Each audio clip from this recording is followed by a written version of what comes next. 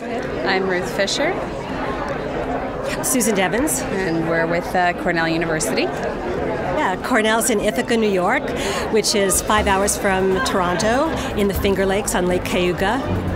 It's an Ivy League university and has it's broken into seven different colleges. So it's where any person can find instruction in any study was the motto of our founder. There's a total of about 20,000 students at Cornell. 10% of them are international, represented from 120 different countries.